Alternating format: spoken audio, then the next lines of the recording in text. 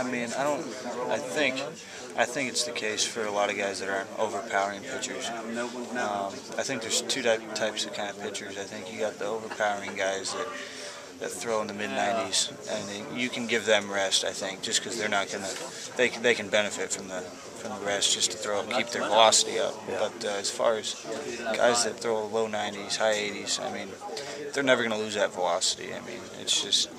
I don't think you physically throw hard enough to lose it, just because you're not putting so much torque on your arm. You're kind of, but I think there is such thing as too much rest, and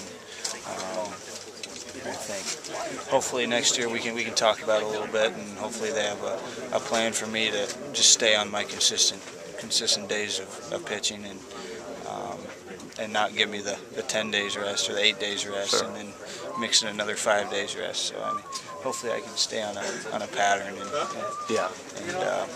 see where that takes me instead of mixing it up.